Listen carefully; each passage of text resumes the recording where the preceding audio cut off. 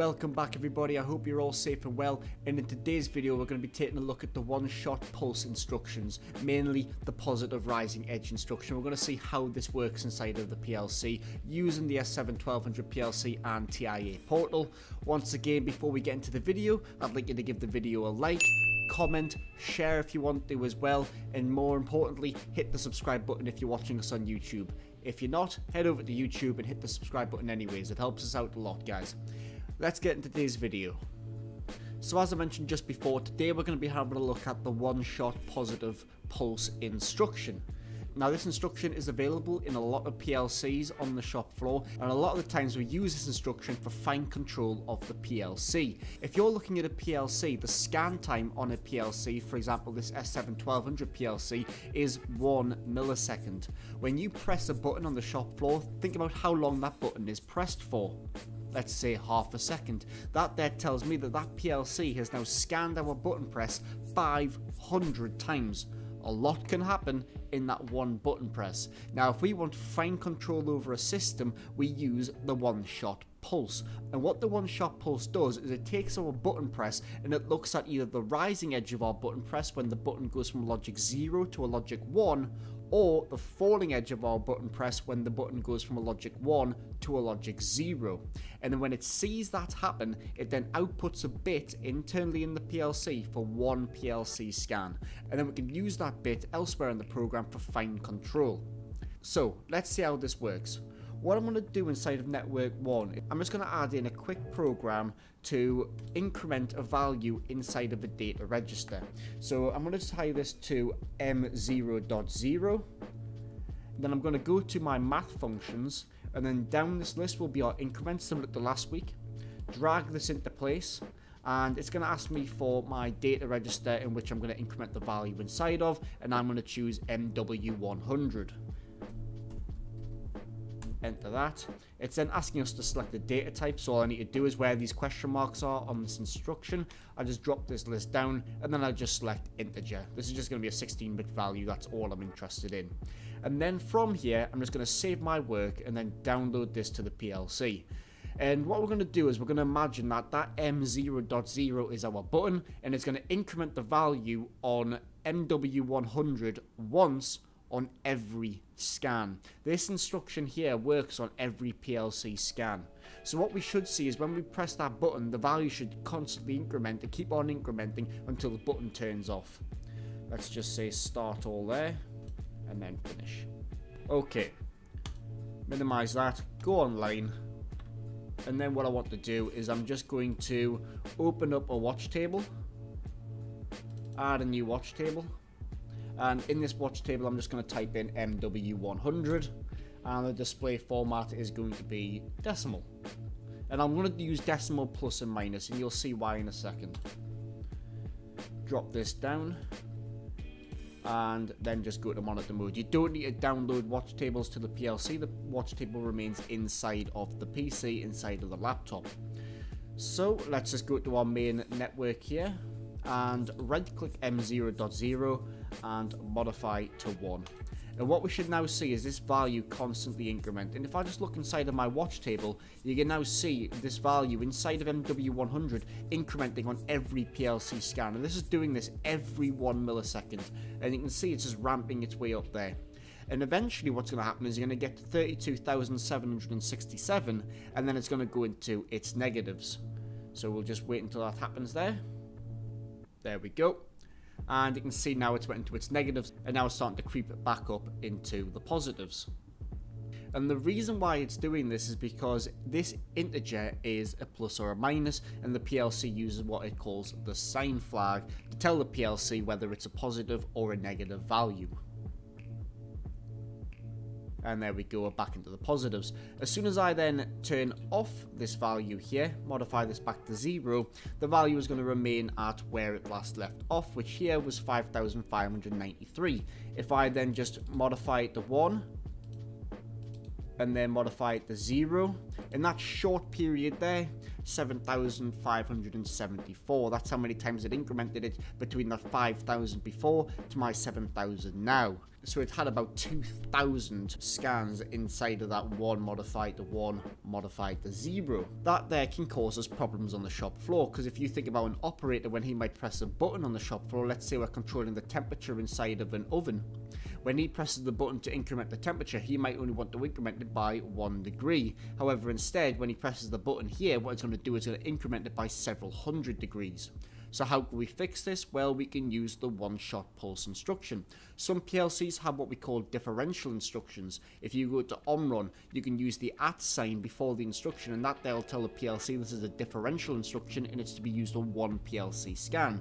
Other PLCs may not have that. So what we use is we use the one-shot pulse.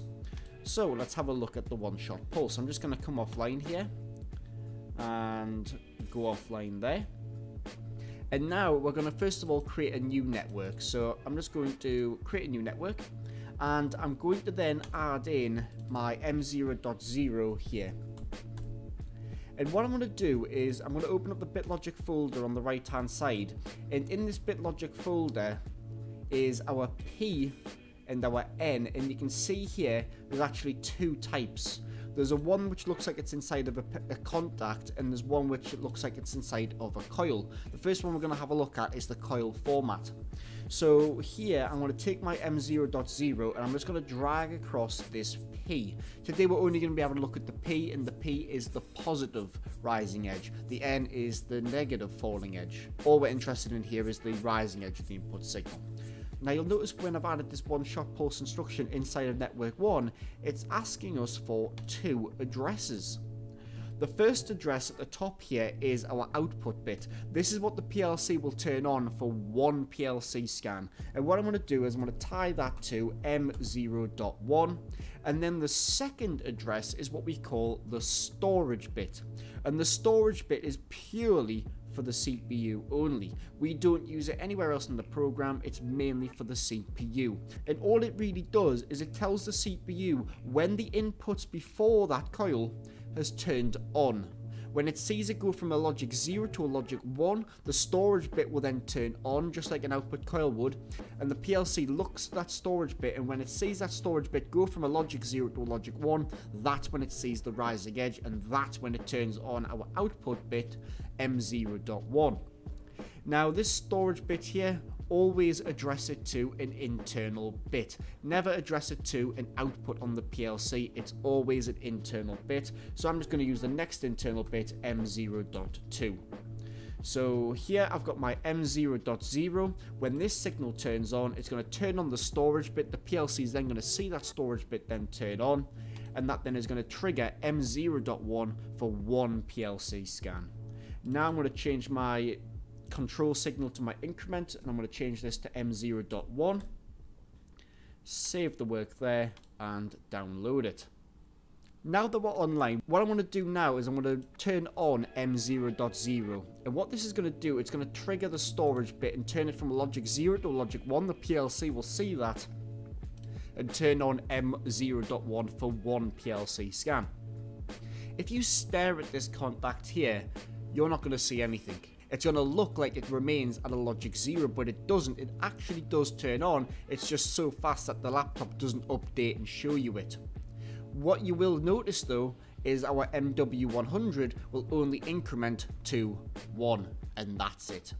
So here, I'm just going to change my hexadecimal to decimal. So we're not going to use the watch table now.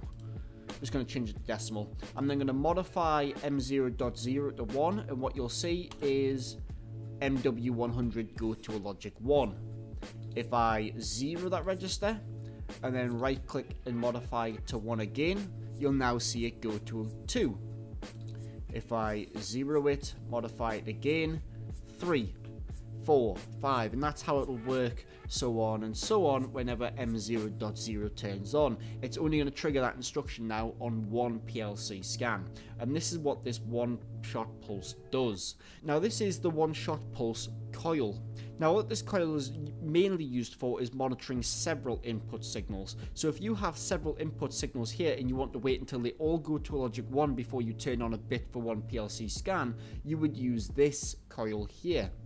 However, we're only monitoring just one contact. You don't actually have to use this coil in that case. What we can use is the contact itself. So again, I'm just going to come offline here. I'm then going to delete network 1, and I'm going to change M0.1 back to M0.0. And instead of using the standard contact, what I'm going to do is just double click this contact, drop down the menu, and then I'm going to select the one with the P inside of it. Select that there, and again it's going to ask me for a storage bit. So here I'll use the storage bit from before, M0.2. And now if I save that, download that to the PLC, select yes to that, minimize that window there, go back online. If I just zero my MW100, there we go. Now when I modify this back to 0 and then modify this back to 1, it'll count 1. Modify it to 0, modify it to 1, it'll count 2. That there is the same as the one-shot pulse coil, however it's only a contact version. This now only monitors one signal. You can't monitor several signals with this contact, just the one. So if we are only monitoring one signal like we're doing here, we can just use that one-shot pulse contact. And that there, guys, is the one-shot pulse instruction. That there shows you both versions, the coil and the contact. We didn't have a look at the negative instruction, however that just works on the falling edge of the input signal when the input signal turns off. If you want to learn more about Siemens TIA Portal and the S7-1200 PLC, as well as being able to access a real Siemens S7-1200 PLC and TIA Portal for you to actually download your programs to and test with, and then what I would suggest you doing is enrolling onto our Siemens TIA Portal Programming Series online course. To do this, just open up your internet browser and then go to www.scantime.co.uk, select eLearning, and then from our eLearning page, all you need to do there is scroll down until you see our Siemens TIA Portal Programming Series. Select Add to Cart, and it's currently 30% off as well if you're looking to save some money, and then simply select Checkout. From the checkout, if you're a new student, all you need to do is then just create your own Scantime account. If you're a returning student, simply enter in your email address and your password from when you created your Scantime account, and then continue to make your purchase. From there, you'll actually be able to get access to the Siemens TIA Portal course, where we teach you more about Siemens TIA Portal and the instructions used inside of Siemens, as well as how to create things like function blocks, functions, your own watch tables and data blocks. Not only that, but we also give you access to a live PLC for you to actually write your programs and then download and then test them with. That gives you unrivaled experience which you can't find anywhere else. I look forward to seeing you guys on the online courses, and I look forward to seeing you guys next week. Have a great weekend. I'll see you later.